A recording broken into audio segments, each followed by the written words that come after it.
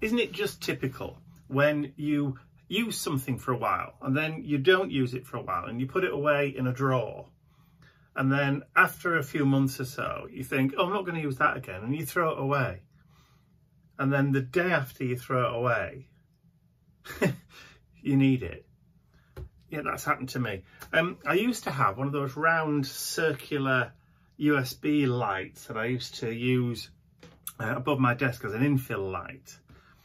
And then I got rid of it when I got the strip light that goes across the top of the desk.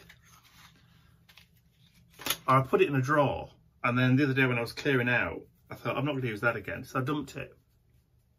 Now I realise I actually need it because I could use it at my desk here rather than over there, because on a night when I come upstairs when the blind is down or it's dark outside, there's not enough light facing forward here, so I could do with it facing forward to light up my countenance in an evening. So it's Thursday evening. Ian and I have been out all day today. We've been down in Retford at Indigo Blue having a new product meeting today. So we've been discussing stencils and laser cut MDF projects and new stamp designs, and also a new signature range of stamps from me through Indigo Blue. So we've been discussing that today. So we got back at about 6 o'clock-ish. Had something to eat because we're absolutely starving. Took the boys out and then came back, and I'm just catching up on emails and that kind of stuff today. So I just thought I'd just jump on and say hello for Thursday. Yeah, and then wonder what the heck has happened. I must have thrown it out because I can't find it anywhere. So it looks like I'm going to have to buy a new one, doesn't it?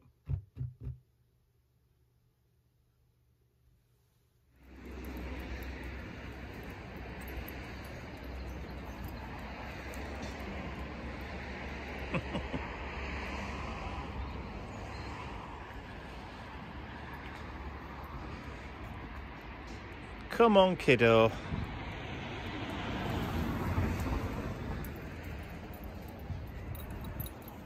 So everybody knows that Ian and I have got a love for the arts and crafts movement, William Morris, and that kind of era, pre-Art Deco. So everything before Art Deco. One of the other designers that Ian and I both admire from that period in history is a chap called Archibald Knox. Now, Archibald Knox was responsible for that kind of Art Nouveau Celtic revival back in that kind of period around about 1910, going up to the beginning of the 20s. And designed a lot of products for a company here in the UK called Liberty. Now, Liberty of London is one of those really high-class kind of like department stores that have been around forever. If you've ever been to London, you probably will have been to Liberty's. So recently, I've kind of been getting back into like doing a lot of Celtic design work for my friend Karen, because we've been doing a lot of pagan Celtic kind of Wiccan stuff, products for her. And I kind of thought I could do with getting some Archibald Knox style designs or resources for inspiration.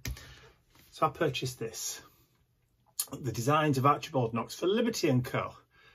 It's a really nice thick book, and it was fairly inexpensive, but unfortunately I'm really disappointed because the quality of the photographs in the book is not very good. It's not very good at all. Some of the photographs are so dark as to be almost useless. So I don't often send things back, but I think I'm going to in this case. I mean, come on. They're just really bad. So yeah, I think it's going back. I bought it directly from the publisher, not from Amazon or anywhere like that. So I'm just going to return it and just basically say the quality of the publication is not, you know, it's not good enough. And I'll keep on looking for something else. So it's Saturday afternoon, just gone 3:30. And the afternoon sun is right in my eyes. Actually, has it gone off now? Almost. It's still quite bright. I can't look at that out the window just yet. The sun's starting to go down. Ian's just taking the boys out. And I've just finished my mission inspiration project for this week. So the prompt for week 4 was linear. There we go. And my art journal page was, for me, all about that linear journey from cradle to grave, or cut up in a linear way. Yeah, so that'll be going live at 8:30 this evening, hopefully, once I've finished editing and getting it uploaded to YouTube. So yes, I've just had a lovely email conversation with somebody, a lady from the United States, who's concerned about postal prices, as everybody is these days. It's January, so I'm not sure whether or not the terminal due prices for international postage have already been negotiated and settled for 2024 yet. So I'm not sure whether or not the post prices will go up again. I don't think they are going, so I think it has already been done. So postal prices for me to send stuff out to the States, I think, are pretty much fixed now. I don't think they'll be going up again. Fingers crossed. All postal prices affect not only you guys having to pay for postage or contributing to postage, but obviously for us as well, because, you know, sometimes when you order a parcel, the postage price that we charge you doesn't necessarily cover the full amount of how much it costs to actually send it. The way that we work it, that sometimes it's like swings and roundabouts really. Sometimes it's higher, sometimes it's lower, so it does kind of balance itself out in the long run. We've always worked on the principle of around about 15 to 17% of the value of the order is around about what you would normally pay postage for it. That's the way it's worked for the last couple of years. It's kind of a non-exact formula, if you like. Sometimes it's a lot higher, sometimes it's a lot lower. It just depends on what's actually in the parcel itself, because it's all done on volume and weight. And obviously, if you're ordering a lot of wood and woodology stuff, the laser cuts, then obviously the weight is a lot higher than if you were ordering mylar or paper. So like I said, it swings and roundabouts. It's just one of those things. And the best way, if you're unsure about ordering off my website and you're unsure about what the postage is going to be, you can always add things to your basket. And you can always obviously put your origin point in where you are in the US or in Sweden or in Germany or in Australia or New Zealand or Japan or India or wherever. Put stuff in your basket, go through the checkout process until the postage is calculated. And if it's too high, you know, and it's too much, then you have at that point that option to go back. You don't have to continue with the actual purchase. You can literally just abandon your shopping cart if you want to. I don't do what a lot of companies do and chase after people who've abandoned carts. So, you know, it doesn't make any difference to me whether you abandon your cart or not. If you're just doing it just to find out how much something's going to cost for postage, then that's great, because for me, it's a tool that you guys can use to work out how much the postage is going to be. So you might want to, for example, if you want to order something but you can't afford it right now, but you want to save up for something, then, or you'd want to know how much it's going to cost for postage, so you can put money to one side at the end of the month then that's a great way of doing it. Go to the website, put stuff in the basket, go through that checkout process, find out how much the postage is going to be, and then abandon your cart. At least you'll know how much the postage will be and how much it's going to be in total. You can then, if you want to convert the only difference is in converting it from pounds into your local currency, which you can do through Google. If you just do currency converter on Google, you can find out how much it's going to be. But that exchange rate may go up, may go down during that period before you actually do put your order in. But the tools are there if you want to use them. It's a little bit breezy this morning, and Mike's all wrapped up. Nick's got his coat on, and Bentley's got his coat on. So where are we going today then, Mike? Dunsford Bridge. Elaborate. It's on the Trans-Pennine Trail from Penistone, which is where Mum and Dad live, towards Manchester.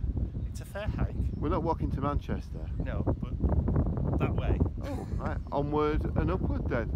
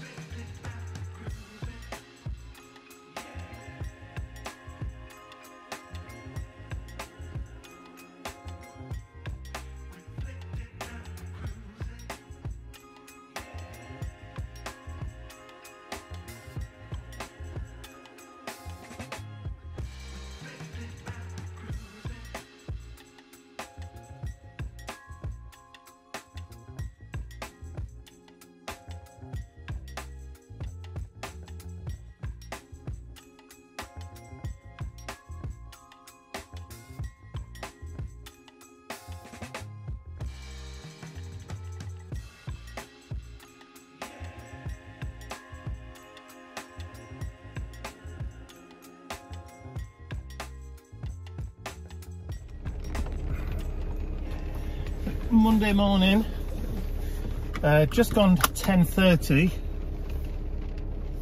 I've not gone to see Mum and Dad today because we went yesterday and took the dogs for the walk, so I don't need to go today, but I'm so glad because the weather today is blooming awful.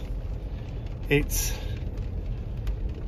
cold and wet and miserable, definitely miserable, but still have to do jobbies. So I'm off to the post office to do website orders, and then after that I've got to nip down to the supermarket, grab some more dog food, but also I'm going to make an appointment with the opticians to have my eyes tested because it's over 2 years since I last had mine done, but also Mum needs to have hers done as well. So I'm going to try and book an appointment for both of us at the same time. Well, not at the same time, one after the other, if you know what I mean, but on the same day at least. Anyway, that's the plan for today.